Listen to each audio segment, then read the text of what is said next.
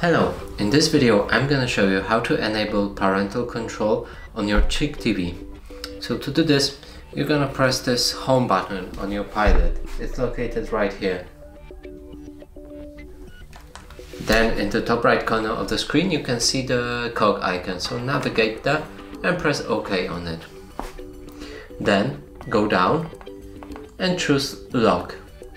From here you will need to enter your TV password if you have it set.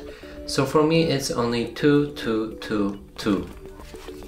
And now at the bottom we can see the setting called parental control. So press OK, and from here you can choose the specific classification for your parental control. So for example you can set it to 7 to restrict the programs in this classification.